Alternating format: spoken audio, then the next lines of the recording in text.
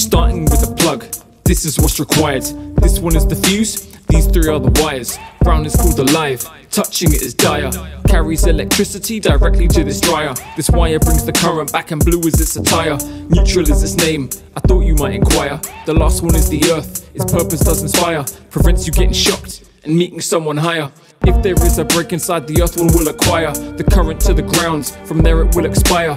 Green and yellow is their colour, now we can retire. Last part is the fuse, without it there'd be fire. Think you can't pass? You still got time yet.